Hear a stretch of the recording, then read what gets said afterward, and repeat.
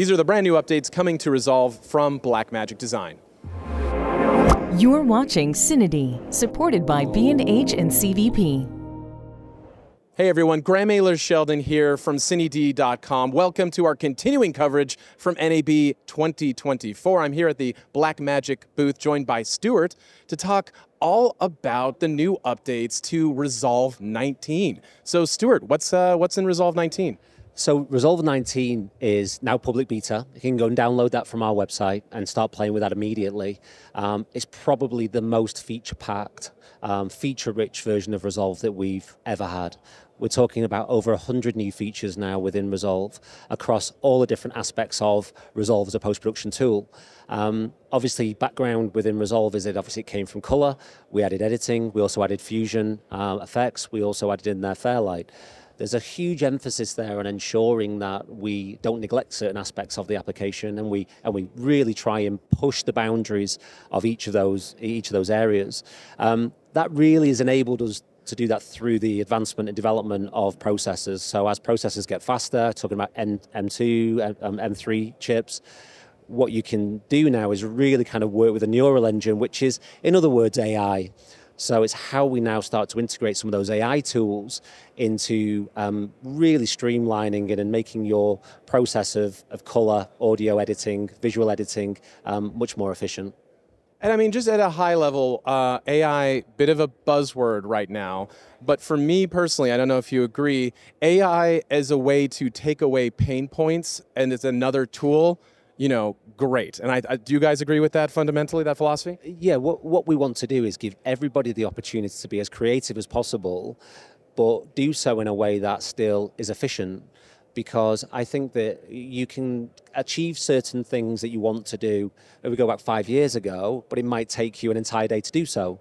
Well, if we can utilize tools that are available to us today with the power of the processors that exist today, then if we can achieve that in 5 minutes, then why wouldn't that benefit anybody? So it's all about human enhancement. That's the way I kind of look at it, really. It's how we enhance that creativity for humans, really.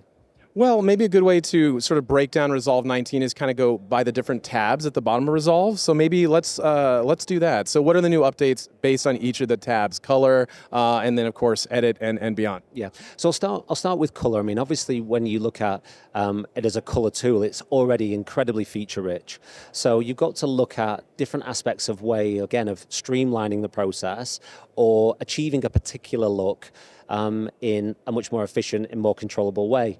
So as an example, we have added things like film look emulators in there. So a whole series of presets to enable you to take your video footage and add that filmic look. So it looks like old film stock. You might want to add in grain. You may want to add in noise. You may want to remove noise. You may want to add in certain sepia tones. But again, to do so with a whole series of presets that are there.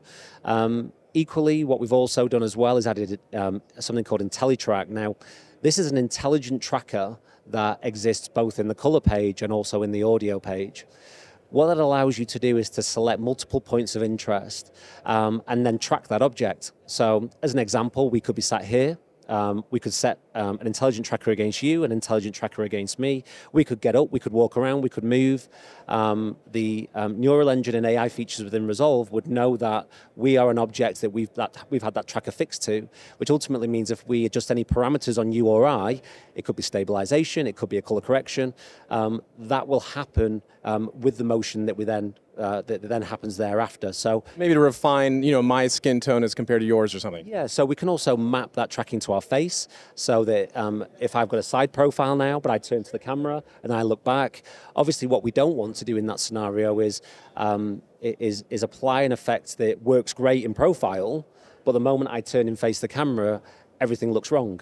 So what we want to be able to do is track through that series of motions, and that's what the neural engine and AI within Resolve will do. It will ultimately anticipate those movements. It will be able to address and analyze certain features and make sure that it maintains some consistency through that tracking process. Well, when you say certain features, what do you mean specifically? We're tracking only humans? Could you track like a CineD logo, for example? Yeah, absolutely. So with your logo, we could track your logo, and if we wanted to, we could actually remove that logo. So that now what happens is that if you're carrying, say, sponsorship for a particular brand and you don't want to see that brand, Well, we can actually remove that. We could change the color of that logo. We could make that logo pop. We could add more highlight to it. We could increase the exposure of it. So fundamentally, you get all of this control really down to a granular level. And it doesn't stop there just with video, because it can also be done within audio. So one of the new features within the IntelliTrack is that I can map audio movement across a scene. So if I'm camera left and I stand up and I move to camera right, we can create a three-dimensional spatial area which follows my audio tracking across my speakers. So as I'm listening at home, if I'm listening through stereo audio or through a Dolby setup, I can have that audio pan and move with me all through this new tracking feature. Very cool. Okay, so that's sort of the AI tracking tool. Anything else new in Resolve 19 we should know about? I mean, you mentioned a lot of features, but just at the highest level ones, I guess, for us here. Yeah, I think audio is a big part of this new release as well. A lot of people are starting really to look at the Fairlight page, and it seems somewhat daunting to those of us that are more visually inclined or visually minded. But we all know that in that editing process or in that color grading process or in any form of production, there is always those things with audio you think, God, I wish I knew about that on location, and when I shot this, I could deal with that much more simpler. And we always use those terms in the background, which everyone shudders with, we'll fix it in post. Well, with the new DaVinci Resolve 19, there are some fantastic features on audio, things like audio detection, so dialogue detection. So what it will do is analyze the audio coming from me now, and if you can hear any background noise that exists here, we can actually isolate the two. So you can actually remove my voice altogether and maintain that background audio, or alternatively, we could actually remove all the background audio and retain my audio. It then goes one step further, because within those AI audio tools, we also have something called Music Remixer. So the best way to imagine this is that if we have a band playing, and that's a four-piece band, guy on drums, guy on guitar, guy singing, guy playing a trumpet, the AI tools within DaVinci Resolve 19 now, within that Music Remixer, actually enables you to isolate each of those individual components. So we can actually take a vocal track of a music track, remove the vocal and turn it into an instrumental. And this is all done through our new AI tools.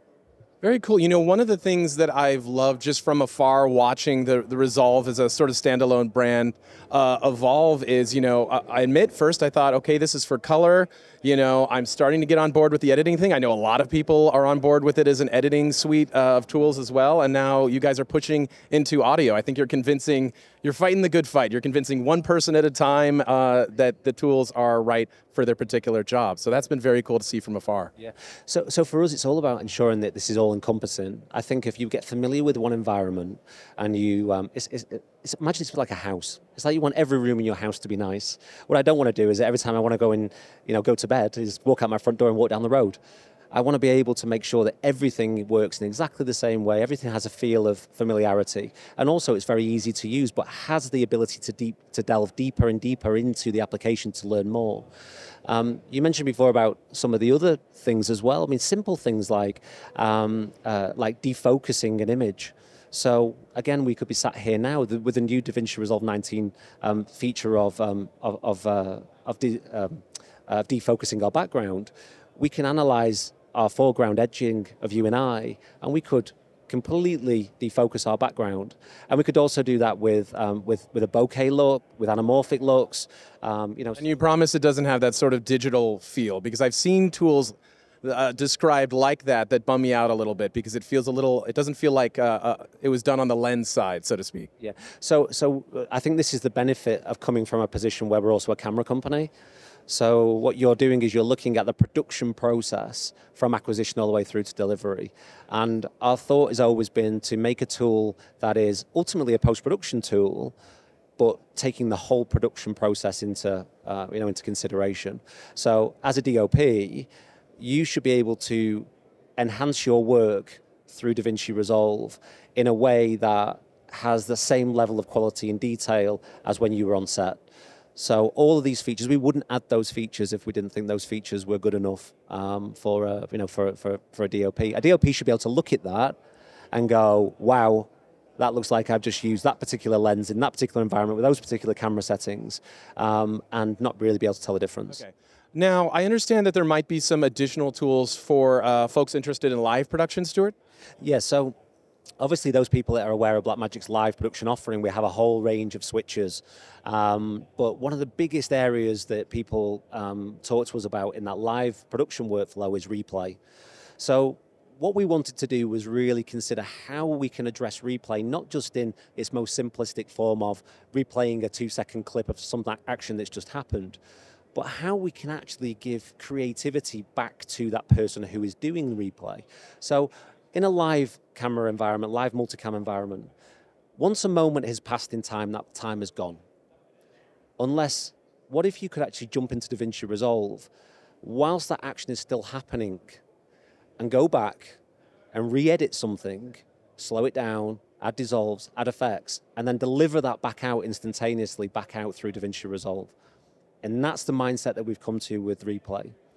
Replay enables you to mix both DaVinci Resolve's functionality as a post-production tool, along with the Replay hardware panel, to be able to take that post-production mentality of creativity to deliver something back into a live production instantaneously. That's a little more polished. Absolutely, and this is all about making sure that things happen fast, because what you don't want to do is sit there for, the next 10 minutes re-editing something or trying to find that replay to deliver it back out. What you actually want to do is you want to be able to hit a point of interest and go, okay, something's just happened, point of interest, we've got it, okay, I can start working on that now. I work on it, the action's still happening, oh, something else is happening, point of interest, I'm going to lay a new marker, that's my next thing I'm going to work on. But whilst I'm thinking about the first point of interest, I can do that edit, I can then send that back out to live production, and that can then be run live on TV. And now I can start working on that second point of interest. So is it truly a matter of seconds that this can be done? Yeah, absolutely. This is all interfacing through, it can be interfaced through cloud. It can also be interfaced through our HyperDecks. So essentially the footage is kind of coming in, it's recording ISO footage onto our HyperDecks. So we have a demonstration here at the show where we're using 8 HyperDeck recorders.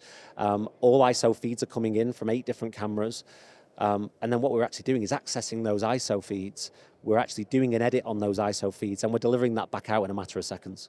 Thank you very much, Stuart. Look, I never recommend saying the sentence, we're going to fix it in post, but with Resolve 19, it at least seems like you have a bunch of options for doing just that. So thank you so much for your time here today, Stuart. You're welcome. Thank you.